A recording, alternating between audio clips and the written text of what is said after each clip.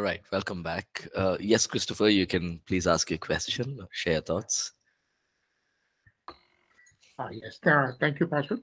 So actually, I have 2 points. The first one is with reference to a point in the notes with regards to from the initial 12 that is formed when some of them are moved to become cell or group life group leaders. Is there an expectation that they need to attend or lead the new group that they are forming, and they should also attend the group that initially was started? So there was a point there, that applies to life groups, or is really to cell groups. We just want a clarification on that. And the second point is, with churches, sort of expanding and growing, as well as when churches are formed in the initial stages, and cell groups and life groups are formed. Sometimes there's this sort of expectation that the cell groups form a much closer relationship with their particular smaller group, and sometimes what happens is that the cell group leader um, is sort of like a representative of for that church. And a particular case in point, this is the sort of a someone who specifically mentioned this, is that the cell group leader actually was asked by one of the people in the group, that the person in the group wanted to actually go and approach the pastor of the church, and the cell group leader uh, specifically mentioned that they should come through the cell group, or the cell group leader itself, not go directly to the pastor. So I just wanted to understand, or maybe you can provide your comment on that, on that and the earlier point here. Sure, sure. Thank you, Christopher. Both very valid questions and valid points. Now, for the first one, to become a life group leader at APC, this is what we follow. They should have been part of our church for 1 year at least. Now, when I say part of the church, it's not like they come Sunday and attend and go, right? They should be at least volunteering in any area. They should be part of our weekend schools. And as pastors, we get to see, right? We get to see people in the church. We see their attitudes. We see how they are. And so one of the criteria is they should be part of the church for 1 year. Another criteria is that they should have attended a life group for at least 6 months. And why do we do this? Because, see, people are coming probably from different churches, from different cities. They're coming into Bangalore. Now, they may have a certain idea about a cell group, right? They may have been cell group leaders for 10 years, right? Or 15 years also, right? And now immediately they want to be a cell group leader in APC. But the reason we give them like 6 months and tell them, hey, be part of this life group, is so that they see how a cell group is. Right now, they may have been a cell group leader for 10 years. They know everything. That's all right. But APC, we function this way, right? So we encourage, firstly, they should have been part of the church for 1 year, involved in church activities, being part of church activities, probably even volunteering in any area. Secondly, at least 6 months, they must be a part of a life group, right? So they get to see how the life group is, life group leaders, how their life is, how a life group, how's the structure for a life group, what do we do in a life group, and why do we do it in a life group? So they get a rough idea as to what it is. And once we feel, what we also do is, we tell the life group leader, see, this couple is going to come to your life group. they've been, for example, right, they've been believers for 30 years. Now they want to start a family life group, but they are new to APC. They've been here for past 1 year. So we tell the life group leader, right? So just work with them, just involve them, see how they are, right? See if they're asking questions, whether they're interacting, whether they're open to, talking to people. How is their character? So we give them this time, and then we keep checking with the life group leader. So did they attend the life group?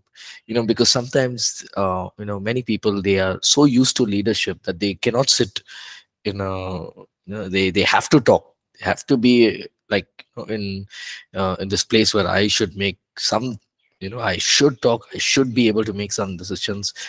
So how's their attitude? So Christopher, to answer that question, 1 year being part of APC, volunteering, to 6 months being part of a life group. And once the life group leader says yes, they can start, then we take them through the entire cell group life group leaders training module, which we have. It's about an hour of training, and then for the first 6 months we just work with them. Basically what I do is I call them, talk to them, ask them how was the life group, how did it go, were there any new people who came, how were the discussion questions. So there's this regular, so the life group leader also knows that, hey, there's somebody who's checking up, and there's somebody who I'm accountable to also, right? So that's it. That's one. The second question was, sorry, can you repeat the second question, Christopher? The second question was really about the life group or the cell group leader, representing the church, or the pastor, the leadership team. And again, this could be just an exceptional case, but I was informed that a cell group or life group leader was sort of kind of dissuaded the member of that life group to go directly to the pastor and said that you come through me, because I, in a sense, I'm sort of like representing. Don't go direct to the pastor. There could be reasons. He's busy. He's why unnecessarily you want to go. Yes. Come through me. And so I just wanted to get that yes. some clarity on that. Yeah. Thank you, Chris. So one of the things that we teach in live groups is, for example, I have a problem.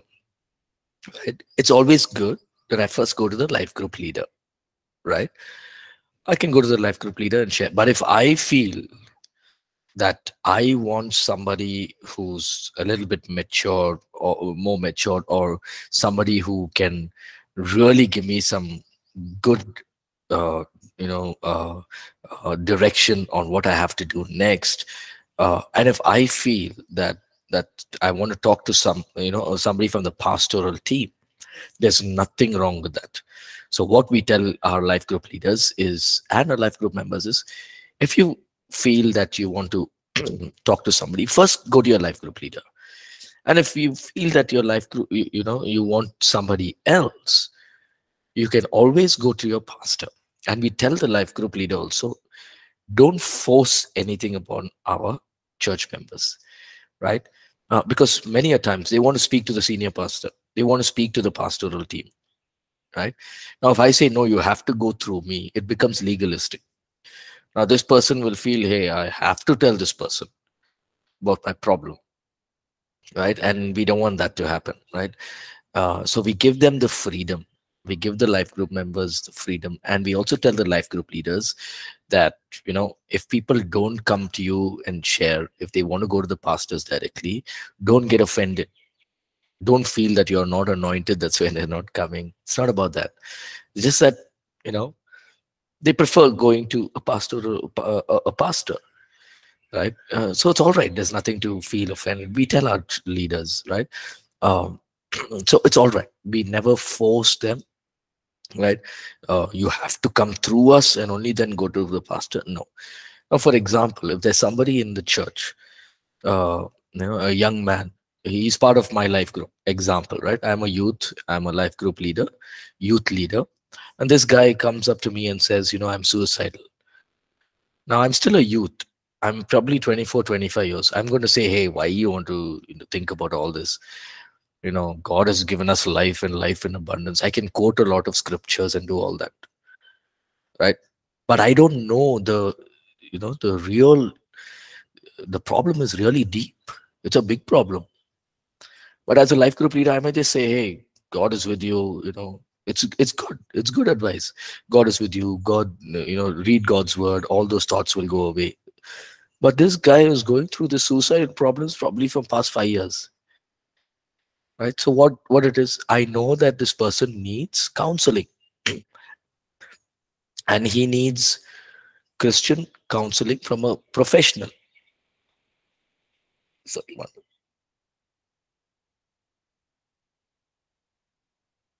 So, sorry.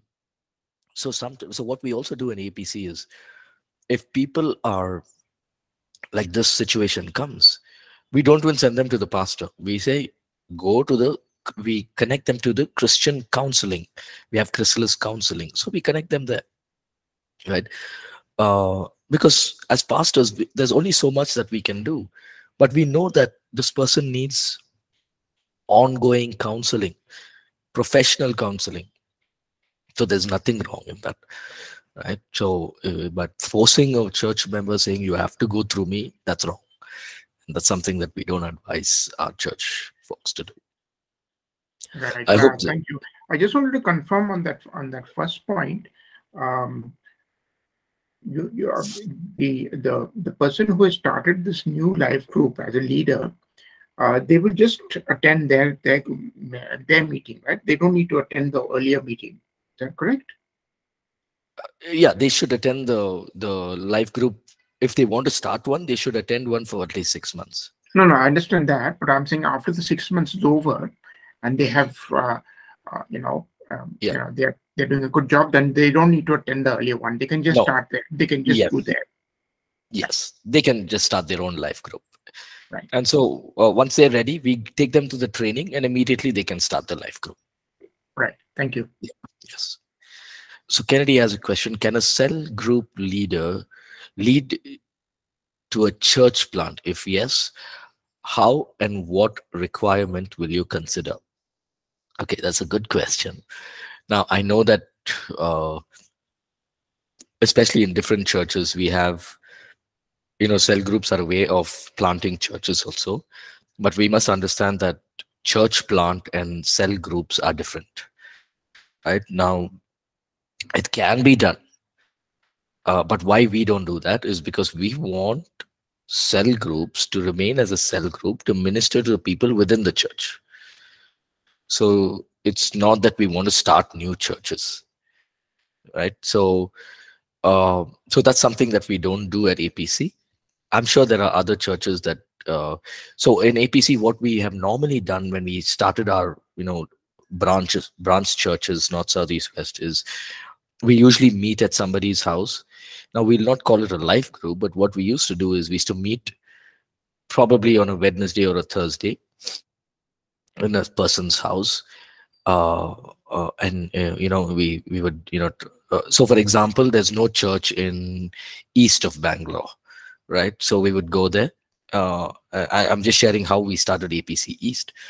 So there were a few folks at our main location. We told them, hey, can we go to this part of the city where there is a lot of IT and apartment complexes coming out? We need to start a church there, right? But life groups were still happening everywhere. But we need to start a church there. So there were about 5, 6 of them, few couples and a few youth. From this main church, they went to this part of the city, that is east, and started having prayers, right? Every weekly prayers. So they would pray, Lord, open doors for us. We want to start a church here. Lead us, lead us to the right place. Help us to know when to start. That we may impact this part of the city. So for about 6 months, they did that. every week once. Then after 6 months, we thought, okay, let's start. We prayerfully, everything was done prayerfully, right? So we prayerfully, we prayed, we said, okay, God, let's start. And I'm sure God will lead us, right? Now, the intention of going and starting that, that Bible study and worship and prayer was to start a church, right? We didn't go there saying we'll start a life group and that life group will become a church. No, the intention itself was to start a church. So eventually 2000, I think it's 2012 September, we started APC East, which is one of our locations, right? We were just a handful of people. We were probably 10 people, and those 10 were from the main church who were attending here. But over time, families started coming, youth started coming, people started joining, right? And so that became one of our church locations. And out of that, we started many more life groups. So the reason we don't want this whole thing of life group, cell groups becoming a church is then it becomes a competition. Right? Hey, how come he gets to start a church and we don't get to start a church? How come you allowed him? That means he's more spiritually mature and I'm not. It all becomes a competition. So we avoid it. Kennedy, I hope that answers your question.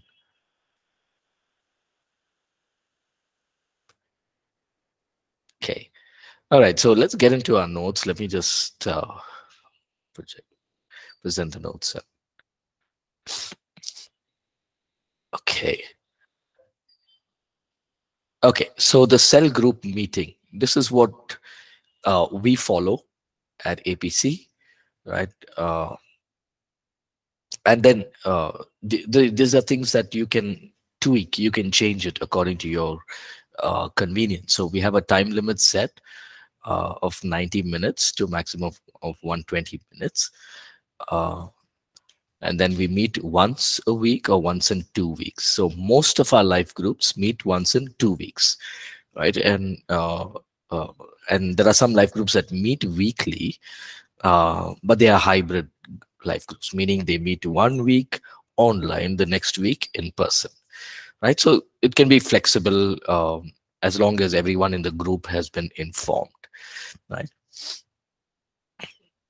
So let's look at a few general guidelines. Now, this is very important, right? Without guidelines, everything will go haywire, right? So just a few general guidelines. And this is basically a portion of what we teach for our life group leaders training module, right? So general guidelines. All members are encouraged to share, and we ask that everyone speak openly and honestly, right? So it's not just another like a church meeting, right, where the one person comes, the life group leader keeps sharing and we keep listening. No, all members in the group are encouraged to share, speak openly, speak honestly. So for example, we went through those sermon series on faith and science and the mind. All of them are open to start sharing. They may say, hey, I didn't understand this. And nobody's going to point fingers and laugh and say, how can you not understand? No, be open, be honest, because because it's a small group and it's your place to talk and to open up, right? Very important, each person should feel safe about opening up. But please remember, it is very important that we stress confidentiality, right? So this is something that we strive for in APC. Right now, people will share a lot of things, right? There are different kinds of people, right? We must remember there are people who don't like to share too much. They share a little bit. There are people who don't share anything at all. And there are some who share everything. Right? They're very fast. They just open up. They may be just second or third time in a life group, but they just open up. Right now, it's very important as life group leaders and as a life group to keep things confidential. So for example, it's a family life group and this wife comes and says, you know what, my husband is, drinking, and it's just an example, right? Husband is drinking. He's a very good husband, but he comes home, he drinks, and It makes us very sad. He sometimes uses abusive language. uh, and I just want you to pray for him that God will change his heart. Now, the last thing we must do is talk about this to other people. This is a serious matter, right? Because we inform our life group members and leaders, do not talk about anything confidential, right? Because the person has confided in the group, right? So never talk about it outside. Or when you look at them at church, don't look at them as, oh yeah, I know this man's husband, this woman's husband is a drunkard. He drinks. So that's why he's not come to church. It's very easy for us to come up with all kinds of thoughts, right? We begin to judge people. So we must never do that. Stay confidential. Keep it to yourself. Keep it within the group, right? Where you say, okay, group, the better way to look at this is, okay, sister, don't worry, we're going to pray for you as a group. We'll stand with you, and we believe that by the end of this year, God is going to restore you, restore your family, restore your husband as well. And we will keep it. You can also tell the group, let's keep it confidential among ourselves, and we will pray. Yeah, and that's one thing I'm really happy to say, that in APC we've always, all the leaders that we have, all our life group members, we've always kept that confidential, kept things confidential. So that's good. We will reach out to our family, neighbors, and friends with goals of bringing them to Christ. Again, evangelism. We will keep in mind the interaction in line with what Christ is doing in our midst. And refrain from storytelling that is irrelevant to the subjects we are discussing. Now, this is very important. So, for example, a life group is starting, and you finished 2 songs. You had, probably an icebreaker, and then now you, as a life group leader, you say, okay, let's all sit. We're going to discuss about Sunday's sermon. Sunday's sermon was about purpose, God's purpose for our life. So everyone start talking. And suddenly this one person gets the chance, and they may say, I wanted to talk about what God spoke to me last month. In the book of Exodus, Moses went to the burning bush and he got the 10. Now, what is the first thing you must do? First thing as a life group leader is to stop that person at its right then and there. Right? Now, is he talking something good? Yes. Is it biblical? Yes. Can we get blessed? Yes. But is it in line with the topic? No. Right? So you stop it there. Right? It may not, it's not storytelling. It is from the Bible, but it's not in line with the topic. Imagine all of them are talking about God's purpose for their life. Suddenly somebody's talking about Moses in the burning bush. It doesn't make sense. Right? So make sure that here's is another important thing that a life group leader should do, is to stir the conversation in line, right, to facilitate the discussion. Now remember, there will be times you may say, brother, can we go back to the main discussion? This was the topic. Now that person, one, can get offended and say, I'm never going to come back to this life group. Two, he may say, oh, I apologize, let's go back. And just, or three, he may say, get offended, but he continues to come to the life group. Now remember that you and I cannot control other people's emotions. We are doing what is right for the group, right? So it's all right. As a life group leader or care cell leader, you have to come to a place where you make decisions which is beneficial for the group. And you can always meet with the person later on and say, uh, I know I stopped you at your track. The reason is we were discussing this. So one of the things we tell our life group leaders is, even before the life group start, when you start off the life group, a new life group, we go through the guidelines of the life group with everyone, right? So that they are aware, okay, if I am getting a chance to ask questions or to discuss, I cannot talk about anything else apart from this. So I'm already aware. right? So that's one thing we always tell our life group leaders. Okay, we will not murmur, gossip, condemn, be judgmental, criticize. No, we'll not do that. Prayer, this is one area that can bring most growth and strength to our group. So we ask each cell member to include the cell members and the ministry of our group in their prayer life. So we keep praying for each other, ministering to each other, and of course during the life group also you can have extended time of prayer, maybe 20 minutes or half an hour. So some of the life groups that meet, I think I mentioned this, they meet, they have prayer walks, prayer drives. They meet additionally online to spend time in prayer. So prayer is really something that can strengthen the life group. And the life group leader must also be, take um, take hold of this, right? He must understand that, hey, as a life group leader, my life, my prayer life, I must be able to pray for my life group members, and you know it'll be beneficial for the group itself. Now, last one, we will always keep the vision of the church foremost in mind, to be salt and light to the city of Bangalore, voice to the nation and the nation. So here's where is another important aspect. As the question came, uh, can care cells become plant churches? And that's why we don't want to do that, right? So one of the thing is, we keep telling our church members, hey, we are doing this because we are fulfilling the vision of the church. The vision is to be salt and light to the city of Bangalore, voice to the nation and to the nations. So we keep reiterating that, right? So nobody in their mind is thinking, oh, I'll start my own church, or it could be an APC church itself, but it's not led from God. So we don't want to do anything that way, right? We always keep the vision of the church. Hey, whether there are 10 people, 12 people, vision is to be salt and light.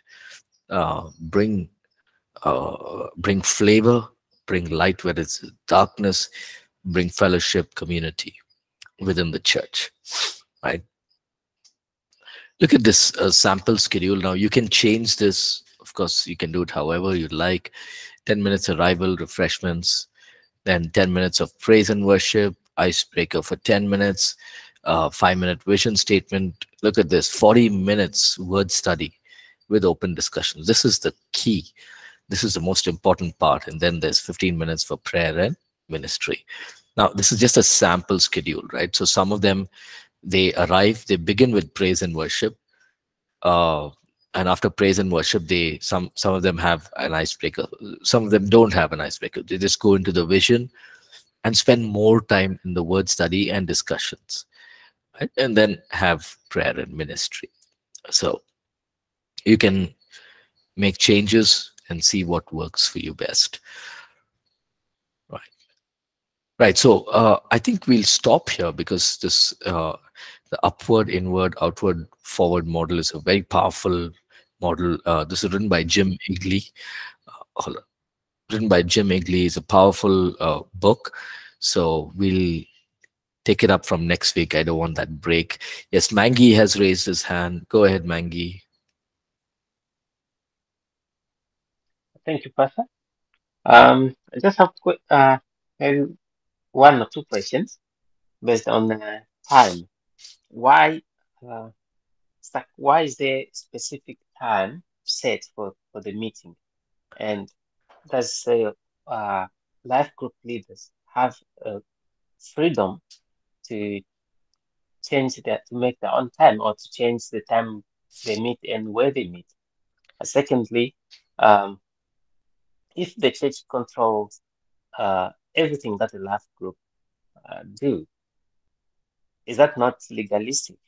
I'm asking because sometimes in a group, Yep. um, you have people struggling with finance, and then that is relevant to that group at that moment. Do they have freedom to discuss about that? So instead of discussing the topic, can they focus on how to deal with finance for 3 weeks or 2 weeks and not speak about the topic that the church is talking about? Thank you, Pastor. Yes.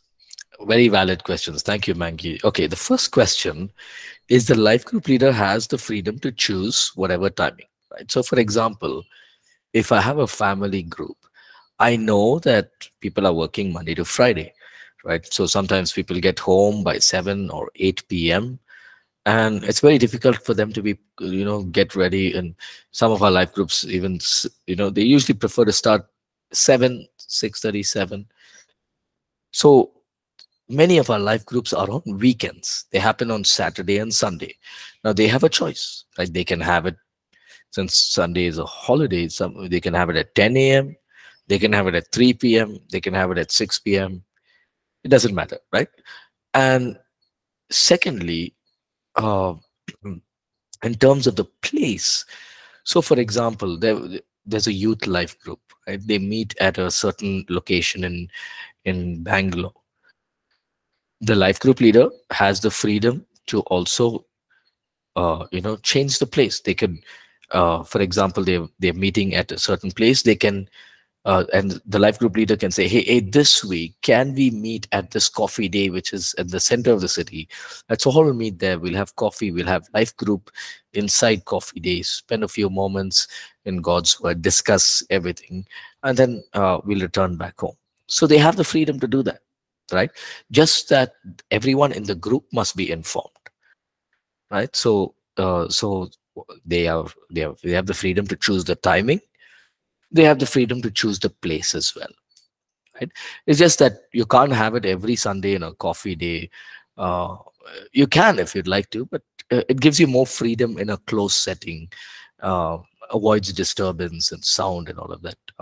So in fact, APC, we did have a couple of youth life groups that met at coffee days, right? So we had this whole I would say a deal with coffee day, where we would come and we would have one coffee and a sandwich for everyone.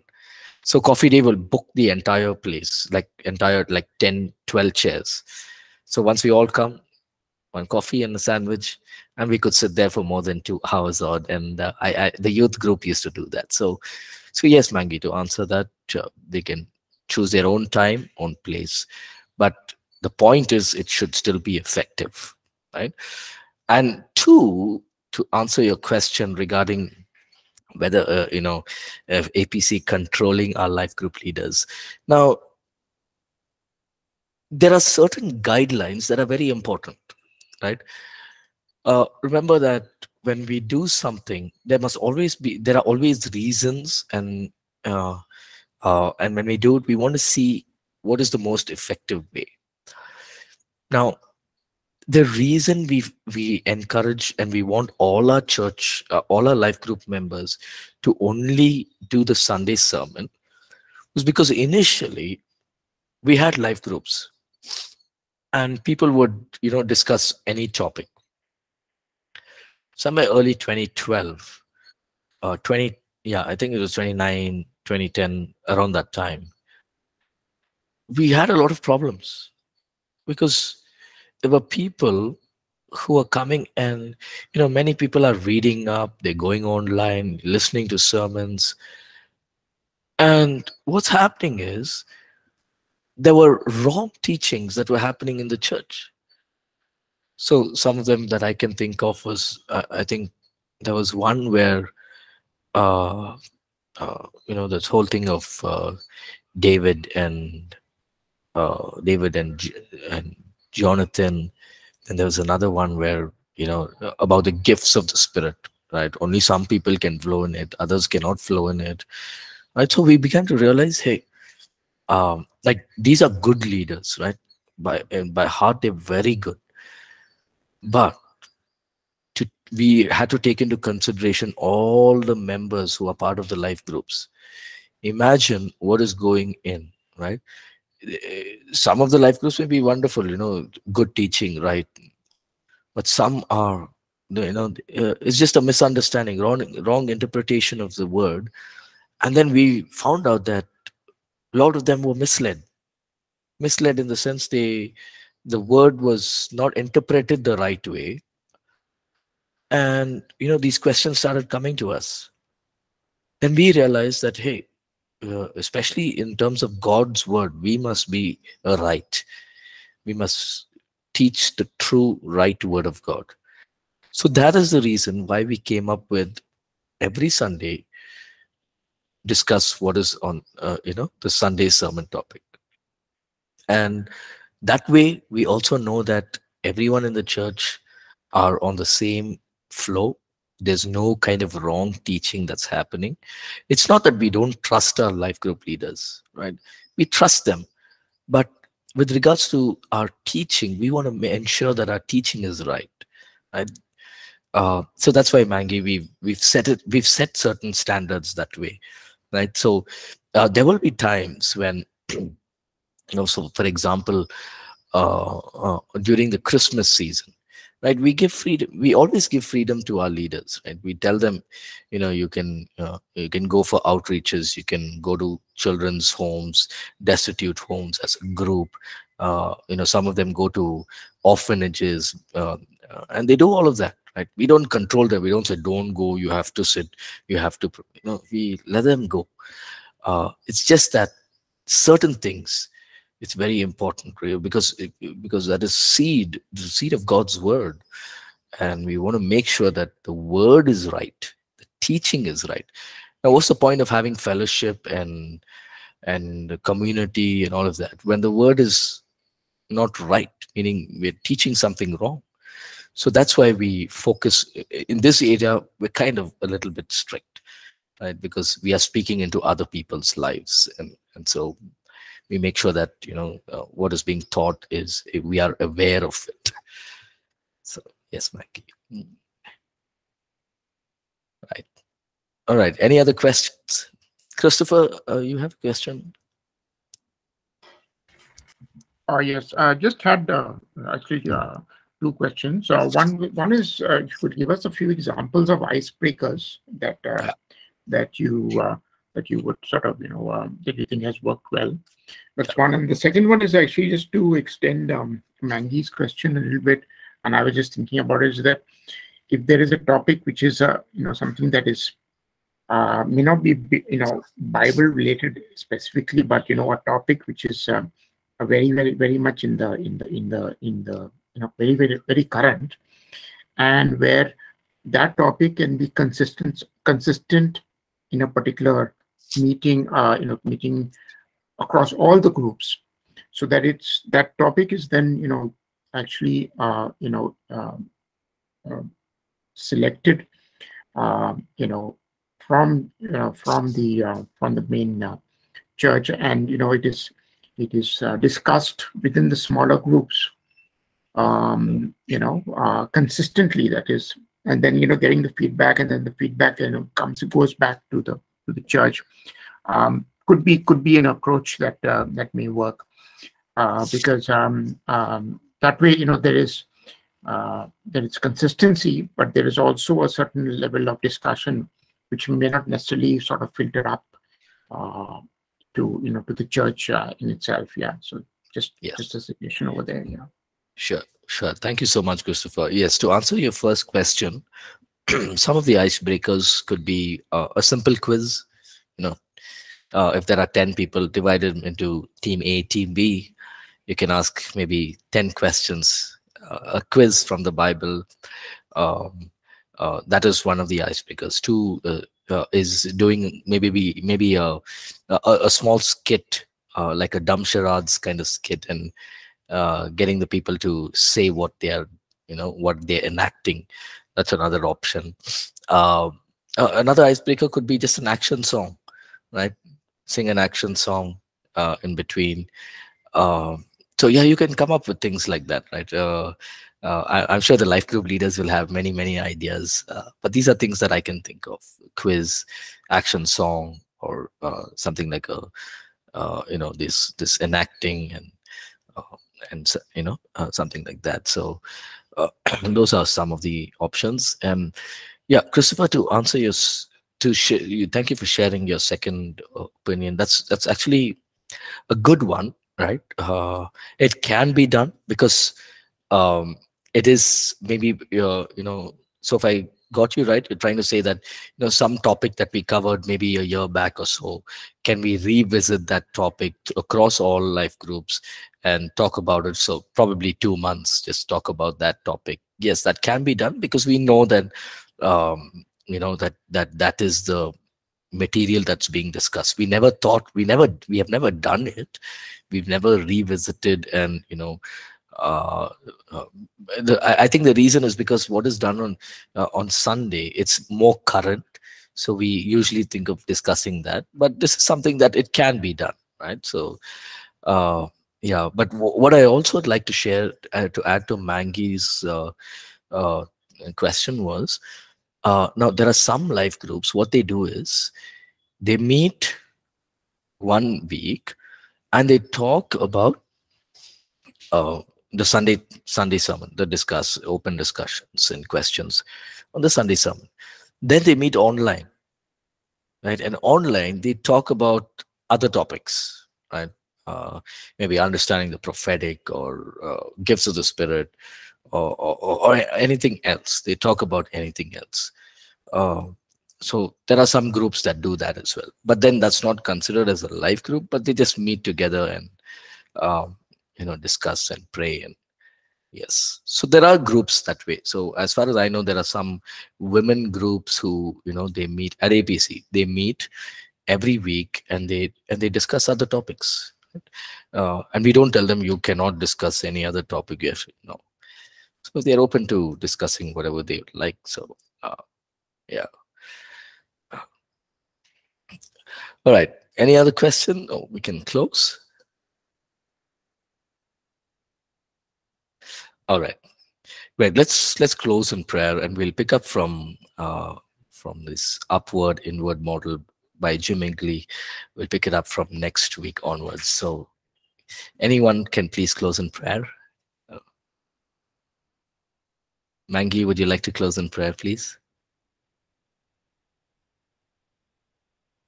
Yes, Pastor. Thank you. Let's pray. Go ahead. Lord, thank you, Father. Thank you for this time, Lord. Thank you for your grace. Thank you for your love, Lord. And thank you for your Holy Spirit, Father. That you've given us this opportunity, Lord, to learn, Father. You've given us strength, and you're giving us understanding, Lord, so that your work, Lord, may go forward. We pray, Father, that you be with us, Lord. Teach us more, Lord, as we ponder on what we've learned. And as the way forward, Father, we pray that you guide us, Lord, and you also protect us and protect our families, King. In your mighty name, Lord, we pray. Amen. Amen. Amen. Amen. Thank you so much, Mangi. Thank you, everyone, for joining. Have a wonderful week ahead. I'll see you next week. God bless. God bless.